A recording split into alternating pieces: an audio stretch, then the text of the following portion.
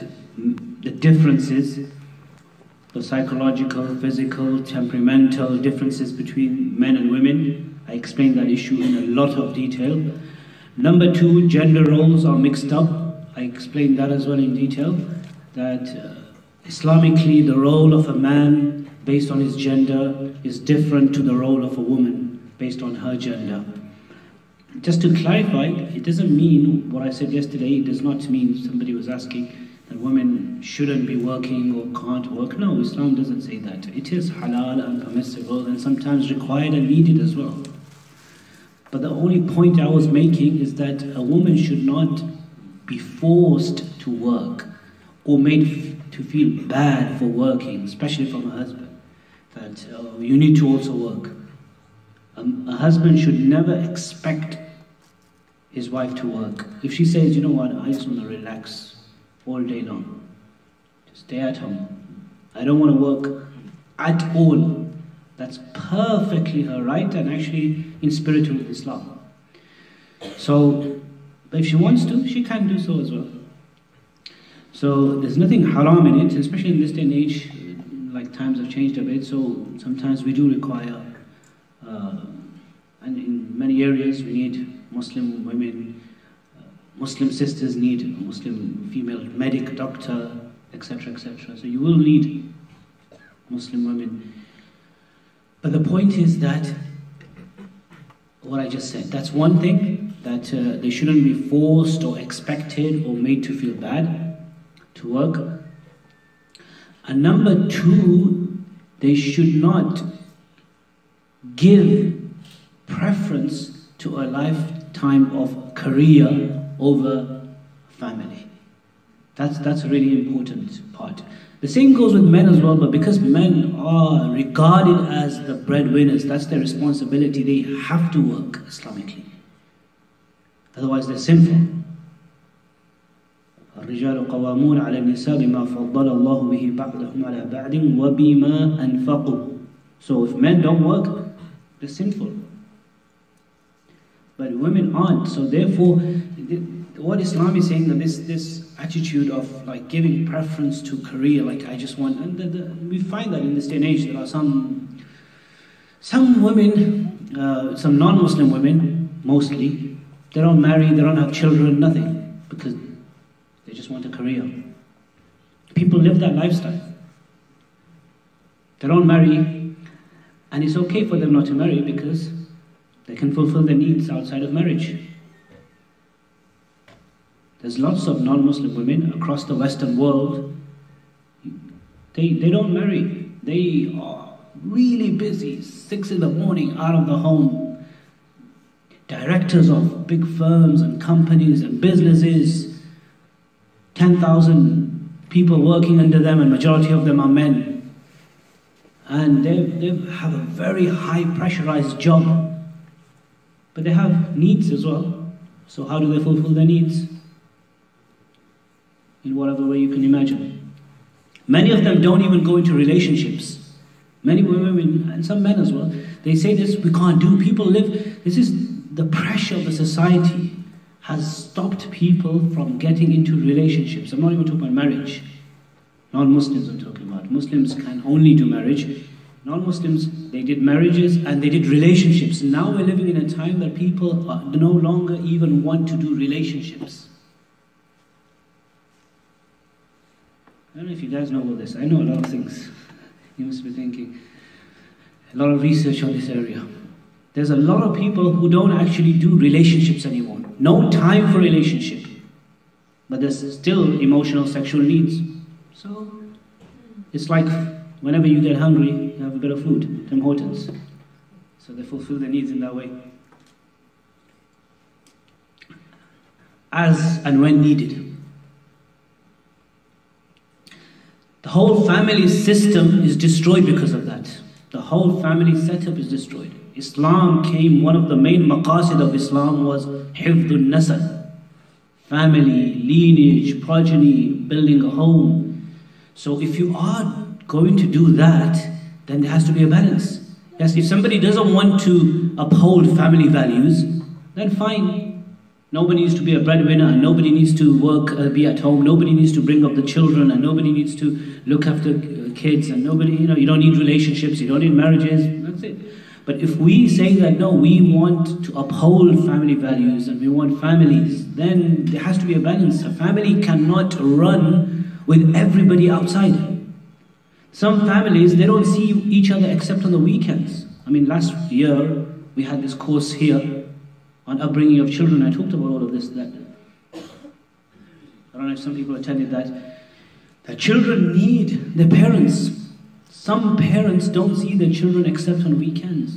How is that possible? One meal, like last year I said, at least one meal a day the whole family should be eating together. At least one meal. Father, mother, brother, sister, at least one meal. As a family. There's so much barakah, so much blessings. And I'm talking about even fathers. Okay, Allah's given responsibility for the husband, for the father, for the man to work, but that doesn't mean he works as a crazy maniac. What benefit is in working when you can't even see your family? They don't want just your money, they want your time, they want your support, they want your love, they want your companionship, your children. People, sometimes they work so hard, and they don't, what's the point in working so hard that stops you from enjoying quality family time? Because what happens, work itself becomes a maqsad. Money, wealth itself becomes an objective. The objective was to earn, the money was, the wealth, job, money was a means to an objective, which is have a bit of tranquil life. But what happens? Work, job, money, wealth becomes the objective. And when that becomes the objective, then we've misunderstood the point basically. So anyway, without going into too much detail, I talked about all of this. Gender roles are mixed up. So the summary of that was basically that Islam wants a balanced family, and because in order to run a family properly, you need someone managing the household affairs and someone managing the outside affairs. And the Messenger sallallahu alaihi wasallam made this taqseem between Sayyidina Ali ibn Abi Talib and Fatima Zahra radiallahu anha. You can't have both at home, and you can't have both. It's just logical. You can't have both husband and wife and we're both not working. We'll just both be at home. Or both of them go outside. You might say, why you're not both outside and both at home? That is possible, but based on the physical, emotional, and the strengths and weaknesses of each gender, one has to take more control of one aspect. So that's why we say both husband and wife can go outside and work as well, and both should do the household things as well. The man as well. The Messenger sallallahu alaihi wasallam used to help in the household. That's so much a man should do at home.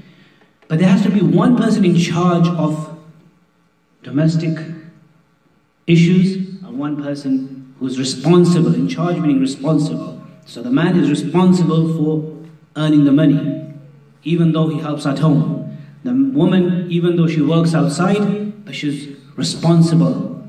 You must have seen some gadgets and stuff. The queen of the kitchen. The woman's rule at home. Don't interfere what kind of paint and what you need in the house. That's it. That's all of. She's the boss.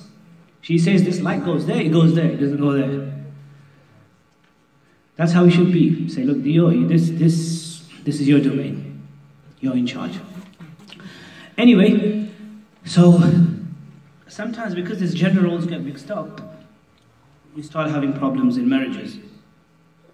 And I wrote here as well, where feminism is rife, divorce rates are on the increase. I explained this yesterday as well in quite detail.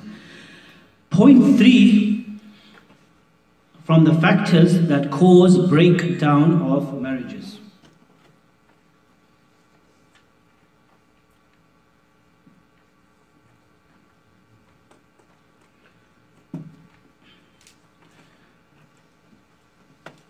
People entering marriages with too much high expectations. Sadly, this is fueled by the internet and watching too many soap operas, and as an example, I put Bollywood movies. Another reason why marriages have problems and face and experience problems is because we have too many expectations in marriages. Too many expectations. Expectations from who? From everyone involved. Expectation from the man entering the marriage, expectation from the woman entering the marriage, expectation from both families. There's too many expectations. And because of these expectations, high expectations, people enter marriages. Before they got married, they were thinking of all sorts of things, that my marriage will be like this and it'll be like that, and I will get a mansion here, and after 2 years I'll be moving into this 6-bedroom property, and then we'll have 2 beautiful children here. It's like all like some Hollywood, Bollywood, some kind of setup. That's why I said this is fueled by internet, meaning sometimes we see so-called celebrities, dunya celebrities, we think, oh, look at their marriage. And seriously, there's no one's, if you really knew the private lives of these people, probably your marriages are 10,000 times better than those people who pose for the cameras thinking they're all love and lovey-dovey people. Each celebrity goes through 5, 6 different divorces in their life. And each time they say, this is the one, and they're engaged and it's come, and okay, it looks like they're dating now, and it looks like and there's so much love going on, and this and that, and then the date has been announced, and the whole world goes crazy, yes, they're getting married. And then after that, things are, they get married, and everyone gets so excited and everything, and then after a few months, and maybe they've had a kid or 2, and then after 2-3 years, it looks like there's some differences and some problems occurring and something, and divorce. Chapter 2, next person. After a while, looks like now she's dating, she's gone back onto the dating scene, and someone else, marriage, divorce. Chapter 3, chapter 4. There was this woman called Liz Taylor, I don't know if you've heard of her, some celebrity, old. She was, I don't know what industry she was in, but she went through like 9-10 different divorces and marriages. So all these celebrities, and these are just marriages. Remember, they don't just do nikah and marriage. These are 8-9 divorces, but then after that, there's also relationships. Before they get to the marriage stage, they've already had about 20. Different dating from the age of 9. So, when people look at all of this online, they think, oh, this is how a relation should be. This is how marriages should be. This is how the prince and princess should be. And they're not just celebrities looking at just general people on social media. I think I mentioned this yesterday as well. Don't ever get affected by anyone else's life. That's the worst thing anyone can do. And those people who are married, etc., don't post your pictures. Why do you have to post pictures of where you and your wife are eating in a brilliant restaurant? Why? I still, till today, I don't get this. Why somebody would do that? I'm not saying it's haram, but I'm just saying, personally, I just don't get it. Personally, I would not even put my children's pictures online. It's permissible, but I'm just saying, well, I don't know, if young children, they're not baligh, you haven't taken their permission, as soon as a baby comes into the world, a selfie. As soon, before adhan and iqamah, they are on Facebook. I let them come into the world, live a few years, make them make a decision, do you want to be online or not?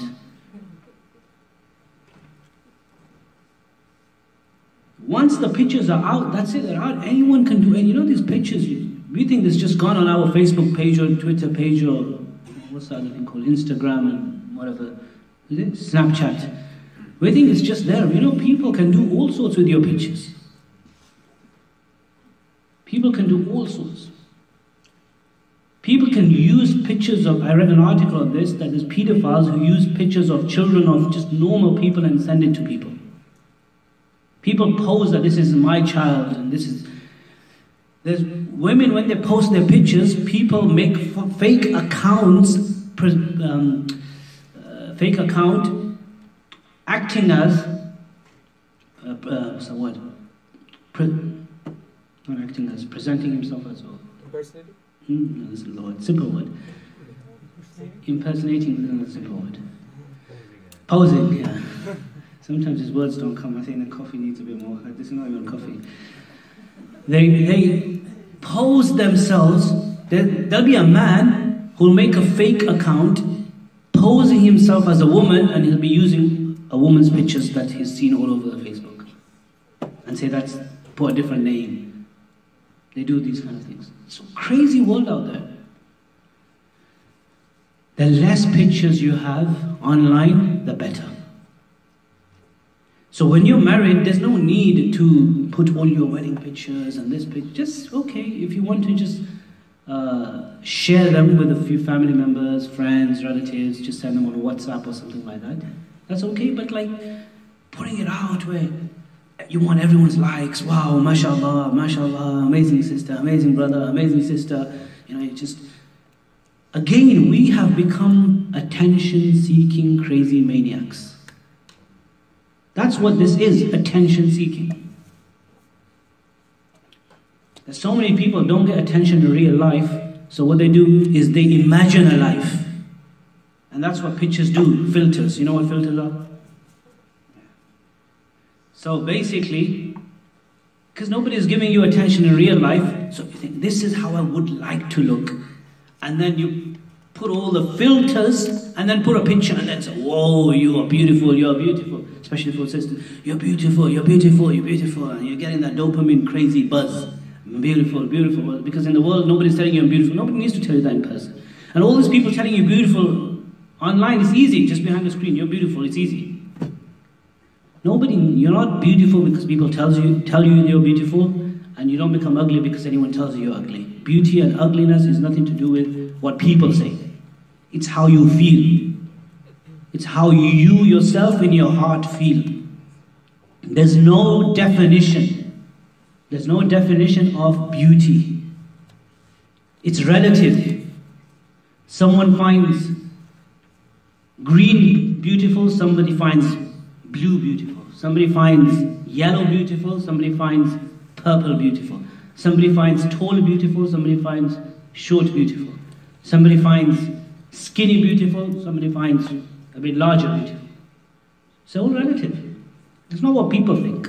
Society makes you think that this is what beauty is. That's not beauty. This is crazy society. How you are in yourself. This is, I know I've gone off topic slightly, okay, I need to get back. These are all other separate topics that I've also talked about, because this is, people need to understand this whole system that's been created around us. All of this is making people depressed. All of this is making people depressed. Anxiety, stress, you need to look in a certain way, you need to act in a certain way. There's no need. Forget everybody, forget the makhluk. Beauty is how you are as a person. Feel confident, feel good about yourself. Have a connection with Allah. Beauty is in the akhlaq and character. How you are as a gentle person and human being. That makes you beautiful. And I'm talking about men and women. So anyway, people enter marriages with too many high expectations, and this is fueled by internet, because so now people are looking at other people's marriages online. Oh, so this is how you should be. And then they think, we don't get that in our life, so then they have problems. And also watching too many of these soap operas and Bollywood movies and Bollywood especially. That's all fake, it's all camera. So they think, when I get married, I'm going to be, like I'll get my husband will be like Salman Khan and all this kind of stuff, and he'll pick me up, and we'll have some romantic times, and this is how romance. That's not real life, that's just a camera. Cut, finish. That's those same people, if they were that great, they would never have any divorces in their life. They have the most divorces. Many of them are also involved in drug abuse. Do you know most of the celebrities are the most depressed? It's hidden sometimes, and sometimes it comes out in the open. They have the most money, the most limelight, the most fan base, but they become the most depressed. Depression in Hollywood, there is so much depression in Hollywood. So much depression. That so many of these actors are on depression pills, anxiety pills. Despite having millions of pounds, millions and billions doesn't make you happy. Properties and fame doesn't make you happy. Happiness is a ni'mah that Allah grants into the heart. Surur fi qalbi Muslim. And that comes in a different way. Happiness is something else. You could have less and you could be so content and happy. And you could have millions and you could be completely depressed in the mind. So, therefore, have less expectations. Both brothers and sisters. Brothers, when you get married, then before marriage and even in your marriage, expect less from your wife.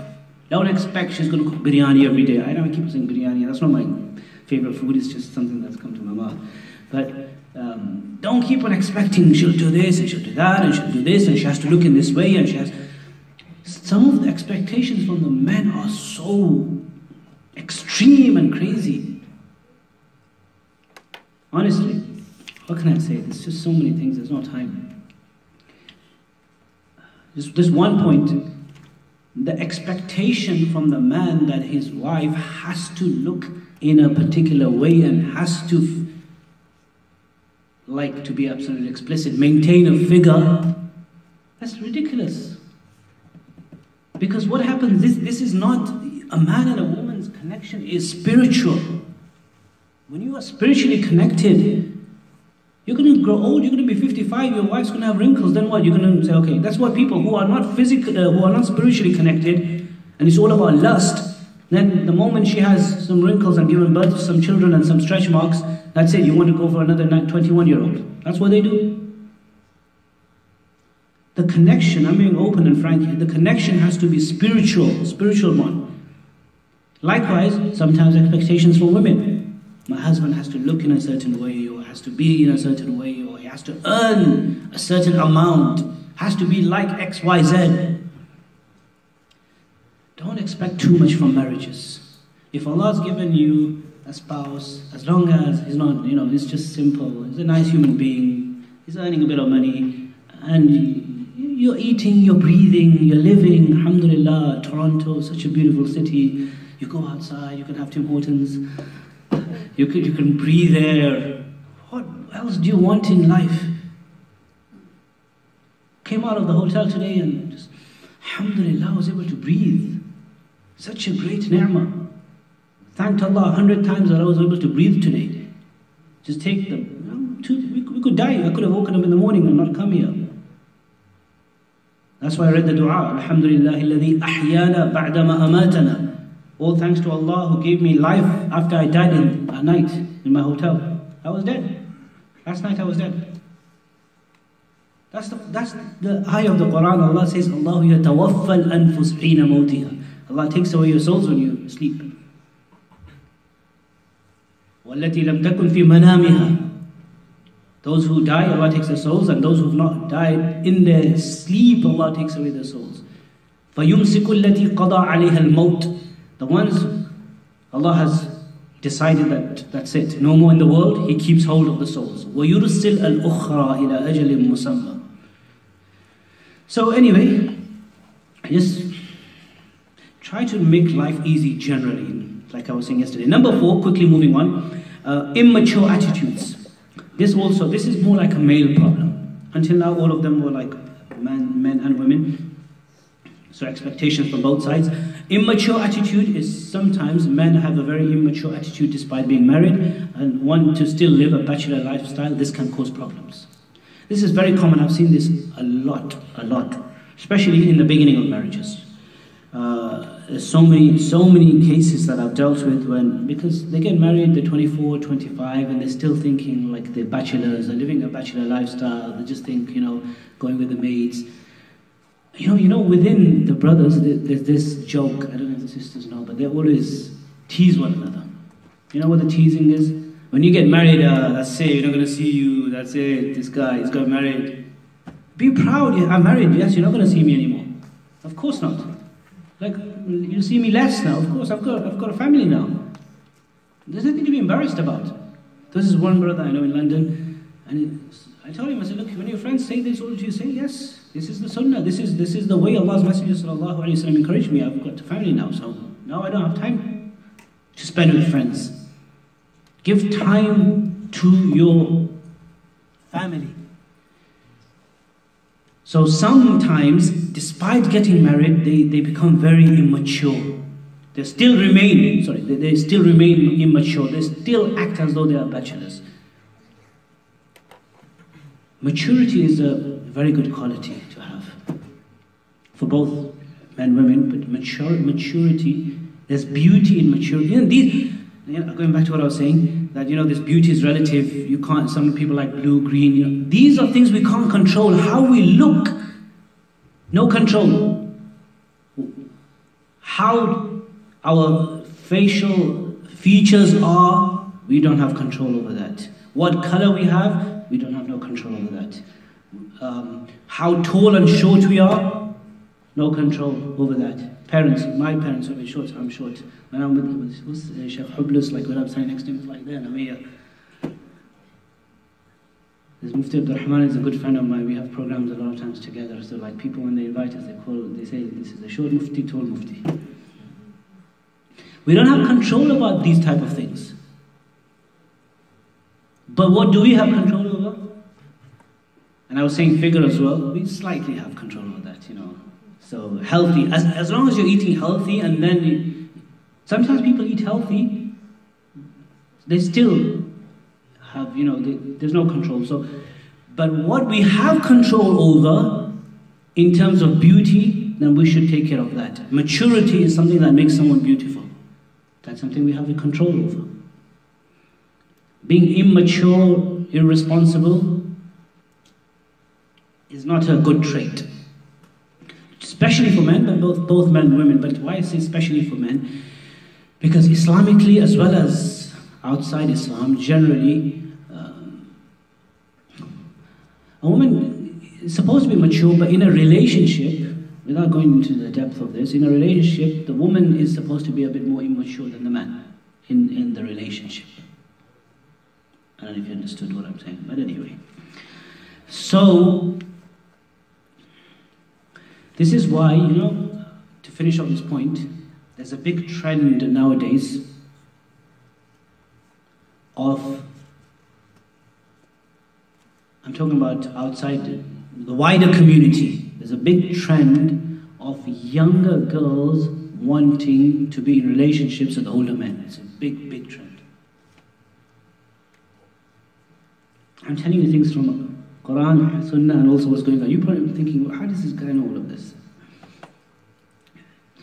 There's a big trend, massive trend. They object when it comes to Aisha radiallahu anha and the Messenger sallallahu alayhi wasallam, objection, and others as well. In the earlier times, they make all the objections when it comes to religion. But right now, it's so common, especially in North America, it's so common, so common. The men are like in their 40s and 50s, and their wives or their girlfriends or whatever they want to call them, they're like in their early 20s.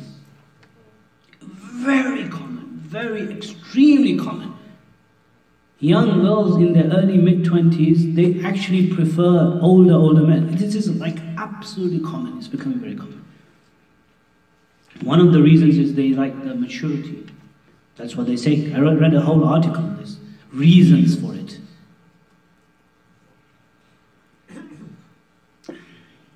Anyway, so maturity is very important. Number 5 is another point. A breakdown of marriages. Immature, no, we've done that, sorry. Outside interference. Outside interference from family members and friends can be detrimental to a marriage being prosperous. This is a really important reason. Marriages break down, divorces occur, separations happen, problems in marriage because of interference from others. When I say others, family members as well as friends and the wider community. People interfering in your marriage. Don't let others affect or influence your life. And this happens more sometimes for our sisters' side. You'll have a marriage, it's not perfect. Like I said yesterday, there's some issues.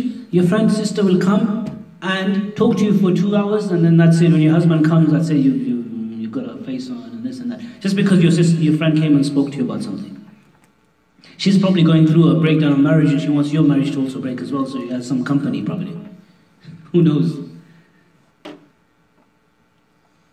Don't let anyone else influence. You have aql, you have a brain, you have your own personality, understanding. You look at your own marriage. Don't let anyone interfere or influence your decision. Rather, there's a hadith of the Messenger sallallahu alaihi wasallam. I can't recall the actual Arabic words. Man khabbaba imra'atan. Anyone know from those students? Ala zawjiha. Yeah, something like that. Check it out. There's some students, someone said there was a student here, I don't know, from the sister's side. Whoever turns a wife against her husband. And I can't recall the rest of the hadith.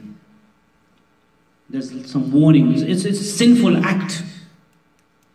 So and likewise, not just for turning a wife against a husband, likewise the other way as well. Someone turns a husband against a wife. You have a male friend and saying, you know what, if I was married to her, I would have divorced her a long time ago. Like, what are you doing with her until now? How can you just keep her? Like, are you crazy? Like, she's doing all this to you. Rather, you should be a marriage maker, family maker, not a marriage wrecker. There's too many marriage wreckers in this world. Just because their marriages are not working, so they want to wreck other people's marriages. Give good advice. Look, I said here after that, others can give, and then I put this in, like highlighted, others can give sincere advice. Sincere, from the heart. If someone asks you for advice, like first of all, no one asks you, then don't butt in. But if someone asks you, say, look, this is what the situation is. Try to save the marriage, help them, be sincere, want for them what you want for yourself, but then you should let the couple deal with the issues themselves. This is when family and friends and relatives and people ask you advice. Even imams, I would say. This is my normal practice. I never, to the ultimate level, I think only on 1 or 2 occasions I've kind of said that, yeah, I think you should just finish this marriage off. Out of many cases, always say, well, you can try, you can work, it's possible. And then if you want to, I will never say, yeah, do you think we should go for a divorce? It's up to you, you decide. I'm not telling you. But do you think that we should now just separate? I don't know, I don't live, I'm not you, I'm not her. I don't live in your house. I haven't lived together with you two for 10 years. You know yourself best. We can't make a decision. Sometimes some people think that imams will make a decision. Imams are not there to make decisions for you. Scholars are not there to make decisions for you. Allah's given everybody aql.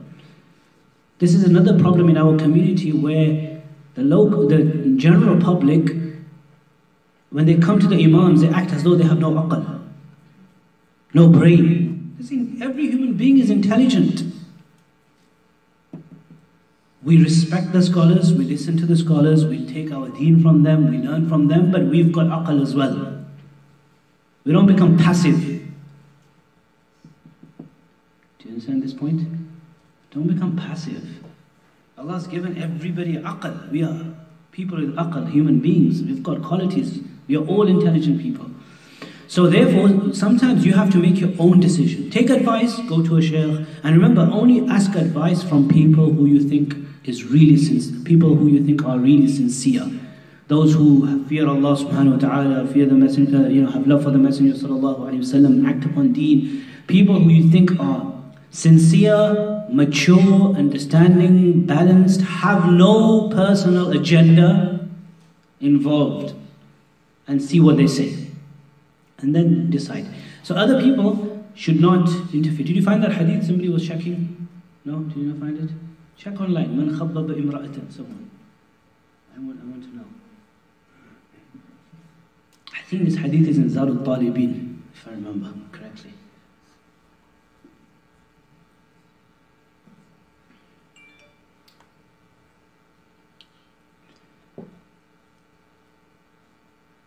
Number 6 is a very important point as well.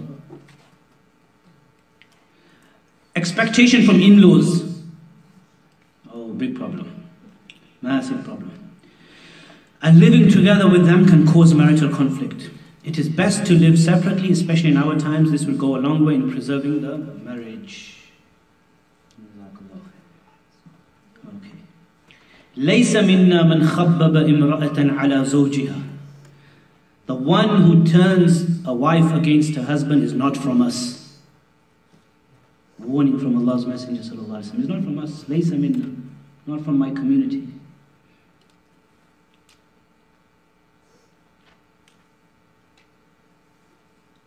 لَيْسَ مِنَّا مَنْ أَفْسَدَ إِمْرَأَةً عَلَى زَوْجِهَا.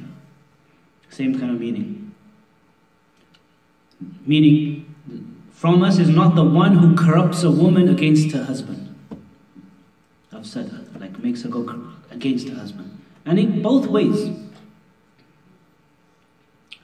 Yeah, look, both ways. It's actually hadith the other way. وَمَنْ خَبَّبَ إِمْرَأً زَوْجَتَهُ. So the one who makes a man turn against his wife. There's a specific hadith for that as well. The Messenger sallallahu alayhi wa sallam mentioned both. And he mentioned some other things as well. خَادِمًا عَلَى أَهْلِهَا, عَبْدًا عَلَى سَيِّدِهِ. Someone who makes a worker turn against his boss. Just basically trying to corrupt relationships. You know, some people, they love doing that. That's their job. They take on the role and job of who? Whose role and job are they taking? Shaitan. إنما يريد الشيطان أن يوقع بينكم العداوة والبغضاء. Shaitan likes all of this. So shaitan is basically, you know, just, there's no time, but shaitan, the word shaitana from there, it's not only Iblis. Iblis is one shaitan. Shaitan is not, his name is not shaitan. His name is Iblis.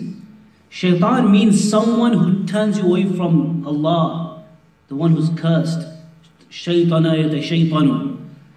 So shaitan could be Iblis. Iblis is shaitan. But there could be many other shayateen, al-ins wal-jinn. That's why the Quran says shayateen, al-ins wal-jinn. There's loads of shayateen. There's so many satans. Human form and jinn form. So anyone who does this has become the jinn shaitan. So someone turns you away against your husband or your wife to say, you're shaitan. That's what you are basically. That's what shaitan is. That's not his name. So anyway, expectation from in-laws and living together. This is also a massive problem. A lot of expectations we find in our communities from in-laws, which can cause marriage problems. Sometimes the couples themselves are happily living in a very, very good relationship. But what happens? There's expectations from in-laws, and that really puts pressure, a lot of pressure on the couple, and it brings problems in the marriages.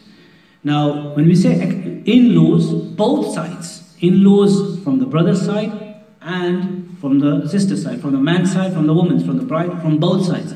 But generally in our communities, there's more so I will talk about both sides. If you look at the man's side, we'll talk about that's where mainly the expectation and pressure and force is, but sometimes it's from the wife's side as well. It's less, but you have that. So let's talk about the less part first.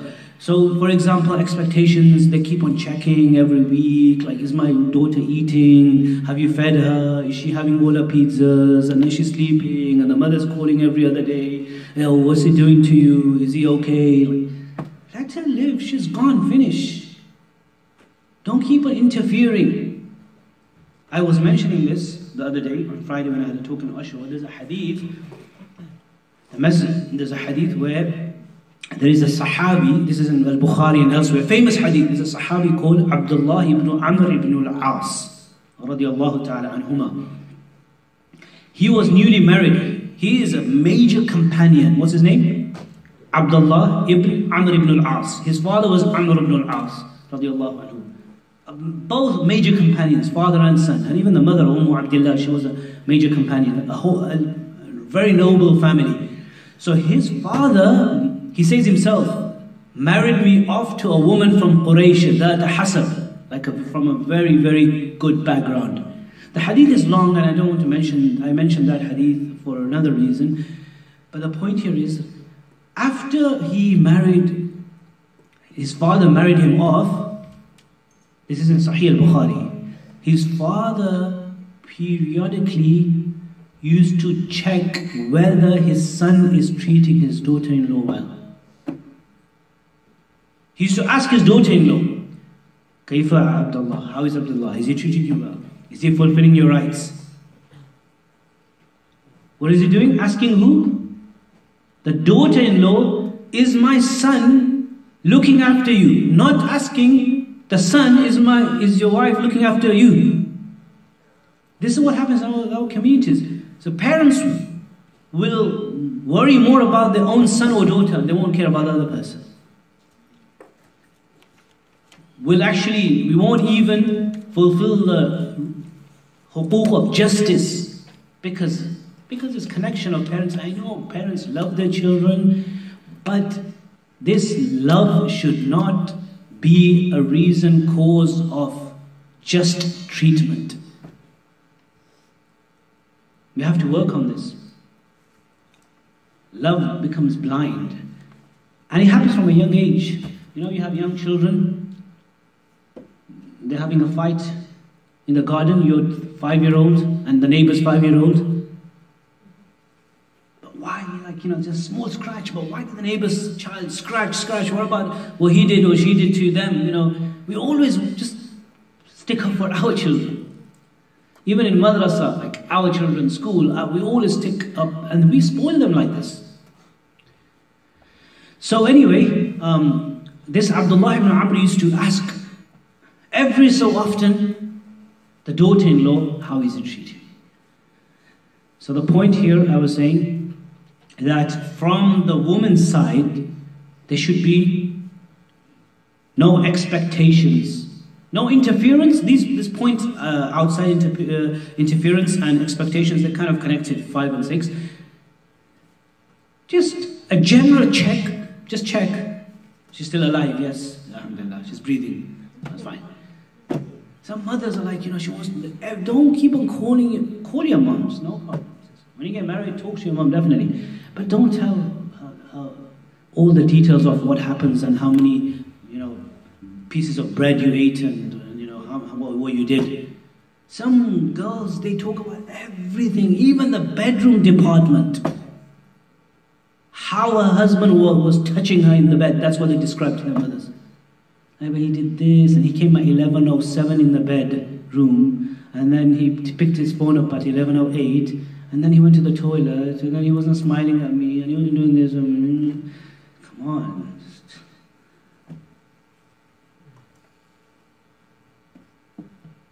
So this happens a lot. Sometimes they just phone and talk about everything. Talk to Allah. Complain. Make your complaints to Allah. Have a conversation with Allah. Like I was saying in the lecture yesterday. So sometimes this interference and expectations. So expectations like, are you looking after my daughter? How much money are you giving my daughter? Are you providing for her? Are you taking on holidays? Like, what is this question? Did you take my daughter to the holiday? Like, she's married to me, I'll take her when I want to. If I don't want to take, I don't go holidays. 5 years, it's nothing to do with you. Like, what's it to you? Like, if I take a holiday, it's my family. What kind of question is that have you taken my daughter to a holiday? This is their life. They know best. Let them live. Don't interfere.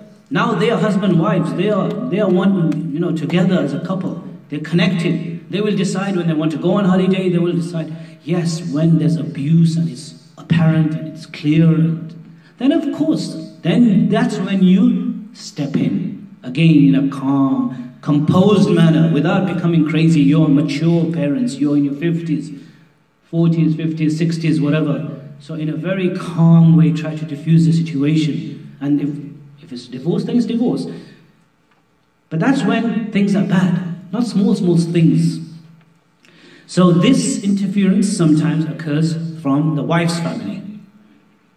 And more so the interference, definitely more so, in our communities, interference is from whose side? The husband's side. That's the main problem. Expectations from the mother-in-law and the father-in-law. The wife's mother-in-law and father-in-law. Some communities, they think that the daughters married the mother-in-law, father-in-law more than the son. They get married to do khidmah. Islamically, there is no responsibility, there is no requirement whatsoever. You are not doing anything haram, or makruh tahreem, or makruh tanzih, or khilaf al-awla, or nothing if you don't do anything for your father-in-law, mother-in-law. Not even this much. There's nothing wrong whatsoever in Islam if you didn't do anything. Which means nobody should make you feel bad, guilty, sad, depressed for not doing anything. Yes, if you did do something, you get a lot of reward. But that's your reward between you and Allah. You want to do it, do it. If you don't want to do it, that's up to you. Nobody makes you feel bad. Nobody should make you feel bad as a woman. A woman is not marrying, that's not her father and mother. Call them father and mother-in-law, out of respect, no problem. But they don't become the rights of parents, don't apply to her. They are the parents of her husband. He needs to fulfill their hukuk. And he should not force anything on his wife to do for his own parents. And I will tell you, and I've mentioned this many times before as well, because we live in a society when there's expectations from in-laws. When there are expectations, whenever there's expectations, so for example, a mother-in-law expects that when the daughter-in-law comes into my house and when she marries my son, she has a lot of expectations. She must wake up early, she must cook the food, she must do this, she must clean the house, she must do all the stuff. So because she thinks that's her right, she deserves that right. She expects it, she demands it. When she expects it, then what happens? Any time on any particular day when the daughter-in-law, she is slightly neglectful or a bit, not with it on that day, or she's slackened off slightly, what happens? The mother-in-law will? She'll get what? Speak. Are you guys awake? Hello, brothers? Sisters, I think, are awake. How many fingers? 3. It's awake. The mother-in-law will become what? I'm going to need some answers. The mother-in-law will become what? Upset. You can speak, so they can know that the sisters are speaking. She'll get upset and angry. Why? Because she was expecting it. Now let's take the reverse scenario. If the mother-in-law was a practicing mother-in-law, this is how you become practicing. Practicing is not just hijab and niqab. It's much more to than that. She understands Islam from a huquq al-ibad point of view. She understands that this woman has married my son. I have no rights over her. So I'm not going to expect anything. I'm not going to demand anything. So she's not demanding, expecting anything. The daughter-in-law one day, or whenever, she's doing things, she goes and gives her tea or cooks breakfast for her. She's not demanding it. What will she do? What will her response or attitude be towards that breakfast that was cooked for her? Appreciate it. She will be thankful. No. Like right now you can't do some breakfast for me. I don't expect you to, go and get me something right now. If you come, I say, Jazakallah. Why? Somebody brought me Tim Hortons. I wasn't expecting it, so I'll thank you. Jazakallah, why? There was no need. So she'll appreciate it, and she'll be thankful. Every time the daughter-in-law is doing something, she says, thank you. Now when she thanks, appreciates and thanks her, shows gratitude and shukr, what will the result of that be? Sisters know the answer to this better. What will the results of that be? No, not just dua. If someone appreciates, do better next time. Yeah, the brother's giving answers for them. You'll do more next time. Come on, sisters, you know that. You just need to butter you a bit. With sisters, the more you know, if you want good food from your wife, just praise her food and you'll always get good food. You have to be a diplomat. You just say, you know what, that specific dish, butter chicken that you make, there's no way in the world, you know, even restaurants can't make you that. Shub is all puffed up. She'll make she'll make you that butter chicken. If you want some food, just do that. It's a good quality of women, actually. That, you know, if you appreciate, then they want to do more. So now, if the mother-in-law is appreciating and thanking, she, the daughter-in-law, will, next day, she, rather than waking up at 6:30 for breakfast, she'll wake up at 6 o'clock. And give more in return. Now what's happened? Look at the scenario. What's actually happened? What's happened? In both cases, she is looking after her mother-in-law, the family. But in the first scenario, it's in a distasteful way. The mother-in-law is sad, upset, angry. Why didn't you do it? And then she doesn't like it. Why is she getting angry at me? Even if she does it, she's got a face on, like, I have to do it. And like, doing something without your heart.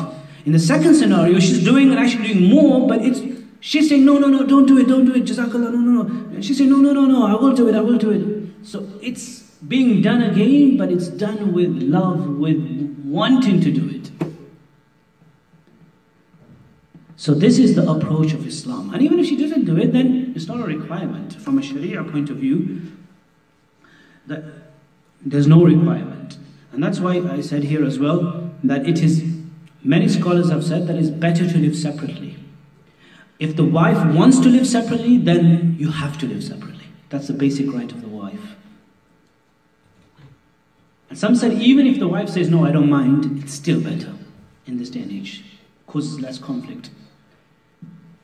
One of the scholars of the subcontinent, Hakim al-Umma, Sheikh Maulana Ashraf Ali Thanwi rahimahullah, in his time, in the 60s and 50s, he's written in his books, he says, according to me, I think as soon as your son gets married, separate house, as soon as they do.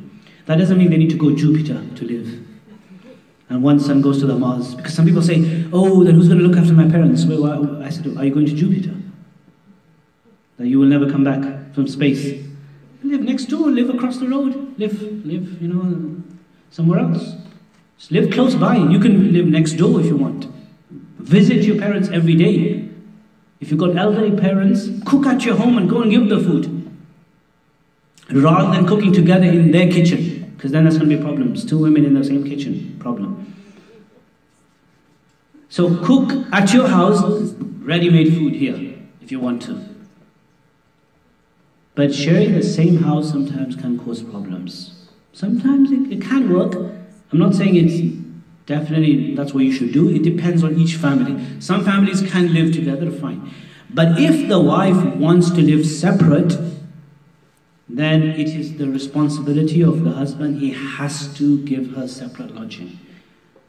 And separate means like anywhere close by as well is enough, sufficient. So this is a basic rule. This will go a long way in preserving the marriage. Number 7, many marriages break down due to bad character and misuse of the tongue. We covered this yesterday, so I'm not going to go into this, because you know what I talked about? Taqwa, tazkiyah, so that's connected to this. Until both spouses do not have the fear of Allah in their hearts and accountability of the hereafter, it is difficult to fulfill each other's rights. Yesterday, remember, I explained this in a lot of detail. Number 8, love of dunya, obsession with wealth, money issues, comparing marriages are all ingredients of marital conflict. Again, I've covered this. When we talked about tazkiyah, remember, reforming the heart, went through each separate spiritual disease and how it affects the marriage. So we don't need to go into that. Money issues, comparing marriages, all of these things. A marriage look at this line. This line is important. A marriage based on money can never be prosperous. And honestly, this is through experience, like with so many situations of so many people's marriage problems. Any marriage, the basis of which is wealth and money, will never be prosperous. Look, money and wealth is important in marriage, like in any aspect of our life, but it's not what a marriage should be based upon. If the foundation is all on money, then it's going to be problems. Money comes and goes. Al-malu ghadin wa raih. One day you're rich, one day you're not rich. I know couples who divorced because there's one I know situation where the man was rich and he lost overnight money, something happened, the next day the wife said, give me a divorce. Like there's no problems in the marriage. It's like crazy. 2-3 children. He was like very rich and suddenly I don't know what happened, this was a few years ago. I don't know the details because too much. But overnight, for some reason or something, he lost all his wealth. Something happened to his business or something. And the next day, this Muslim woman wants a divorce. I just couldn't understand that. Like, you want a divorce next day. So until now, were you a wife or were you a... I won't say what. Until now, were you a wife or were you a... You know what I mean. When someone marries just for money, that's what they are basically. But in a dignified way. Some people do it on the streets in a non-dignified way. Some people just... If money is the actual issue, why are you getting married for? Money is okay. It is considered. The hadith says, تُنْكَحُ الْمَرْأَةُ لِأَرْبَعٍ لِمَالِهَا. So mal can be considered. It doesn't mean that you don't look at wealth at all. Of course you want a bit of stability in your life. So that's fine. One of the things to consider. But what I mean here is that a marriage which is completely based on wealth and money, there's nothing else, only money that we look at, then that marriage can never be prosperous. Number 9, and I already touched upon this yesterday and I said I'll talk about this more in detail tomorrow, but I don't know if I want to go into this too much today, because today is a different day. Porn addiction. I gave some examples yesterday. I think they should be sufficient. I think you guys are too pure in your heart to know all the details of this filth, basically. So it's best sometimes not to even mention it. We talked about this yesterday. I told you there was a book, remember I mentioned Pornified, which is worthwhile reading for more details, how it affects marriages. But just a couple of minutes. Porn addiction and sins such as fornication, free and casual intermingling with opposite gender, glancing at unlawful things, dressing inappropriately will all have a negative impact on one's marriage. So many marriages end up because people have affairs with other people. That's another common thing. Outside wider community is very common. Because people are living in a mixed world and they're dressing inappropriately and they are flirting with another. At the workplace, that's what happens. What is it now? November, right? That's what's going to happen in December. How many people will be ending up doing zina, married people? I'm talking about non-Muslims in the wider community. And that's what happens in December. December is the month of zina for them. I'm sure you guys know what happens. Christmas parties are, whatever they are. Loads of things happen. They get drunk and then just... Because people are dressed inappropriately and...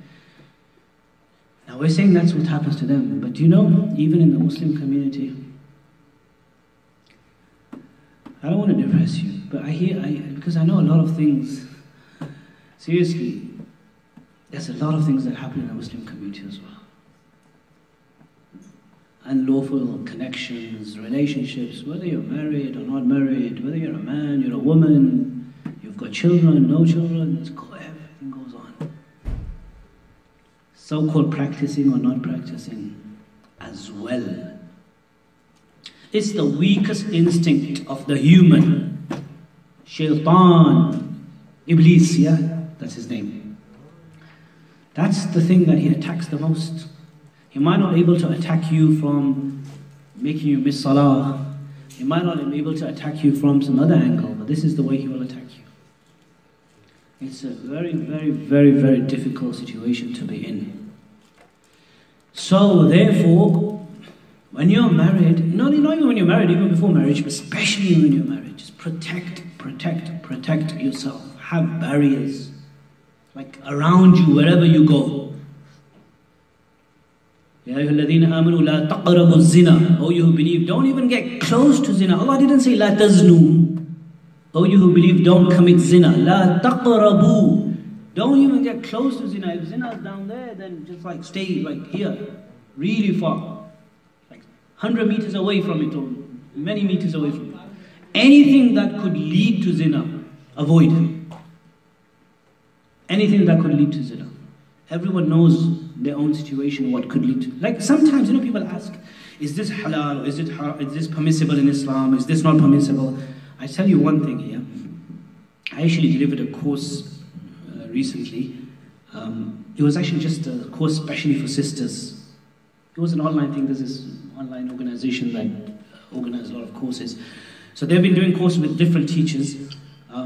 It's all about fiqh for women, I don't know, something like that, the title. But anyway, my session was rules of interaction and hijab and all of that. Like I spent 2 hours going through a lot of detail of the rules of khalwa, hijab, dressing, niqab, intermingling, all sorts of things.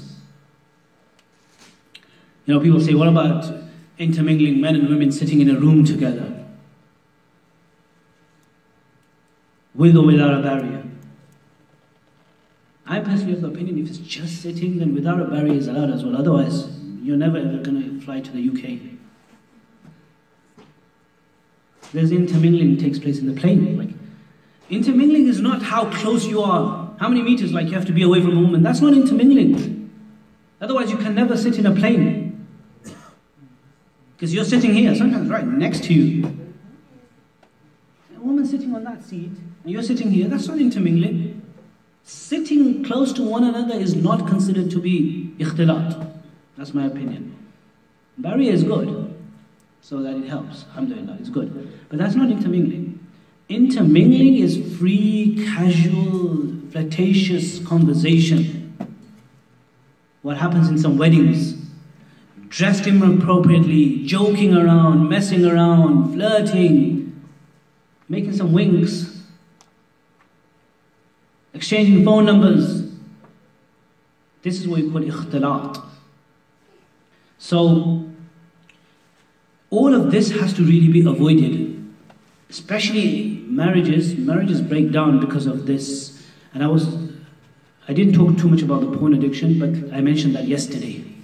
I remember I gave an example that, this last point, and then we'll end. Just 5 more minutes, inshallah. Remember I mentioned this, I'm sure everybody was here yesterday, who was here, but I talked about porn yesterday in quite a bit of detail, that there's people who actually, this is an addiction. Once people get an addiction, remember yesterday I was saying that even now it's becoming common in some women, but it's more of a man problem. Addiction to porn is a major, major disease that sticks with you until you are 89 years old and 5 months. That's just a random number, yeah? Doesn't mean that 89 and 6 months it doesn't stay with you. All your life, it's an addiction. Seriously, people who start watching porn from teenage years, it will stick with them until they are Buddha, as they say, old man. It's an addiction, crazy addiction that destroys your life, marriage, everything. We need to talk about this. There should be Jumu'ah khutbahs on this. You can't brush things under the carpet.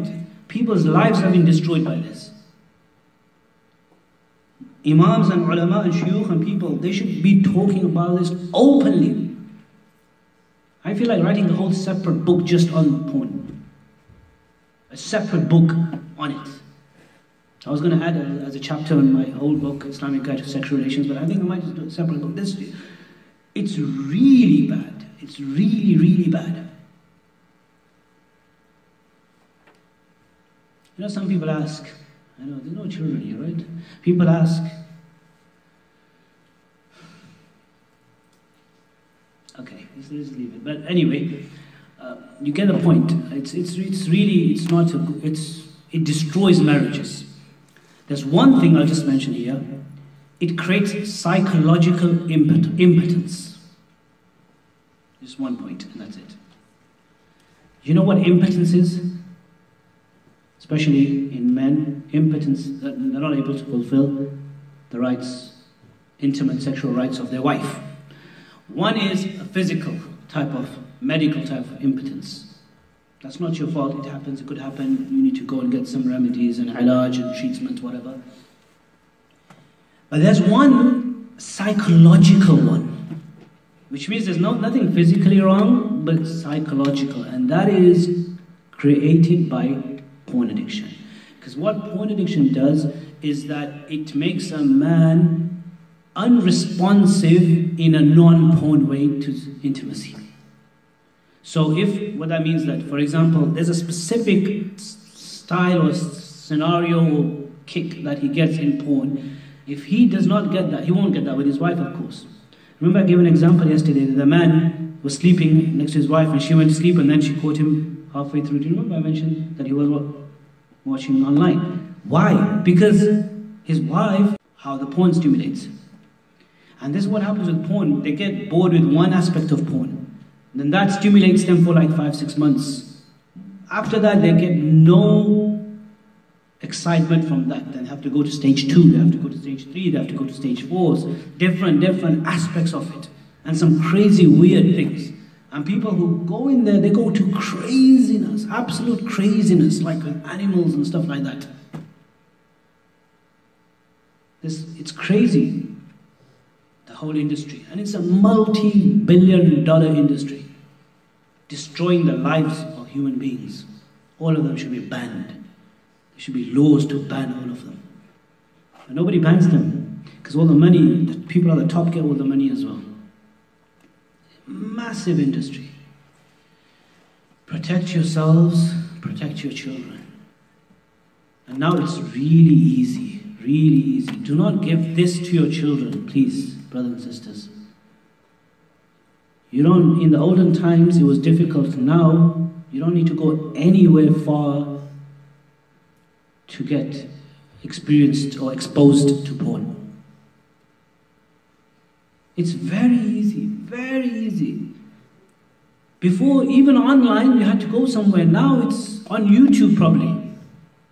I don't know, but for sure. But I'm sure it's there. Like they could just search in Google and it comes up. Or anything, it's just young children got a phone. They just have to put like, girl, sex in Google and it'll come up.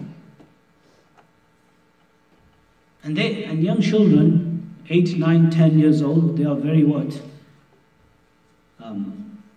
So what? Innocent? Yeah, no, but curious. Yeah, curious. I've experienced, even my son's 10 years old. Never give him a phone, but once by mistake, like for 2-3 days, he was using his mom's phone, but he's taking his bedroom, just trying and he typed out once girl in Google. I checked it, because I check his search, everything. And then that's it. After that, I took measures that never, ever happens. He searched it, and then the pages came up, and some of them were nude, like girls. Those were the pictures that came up. He's 10 years old, he's just curious. No problem. I told him afterwards, I had a discussion with him, I said, look, I was happy inside, at least he typed a girl, not a boy.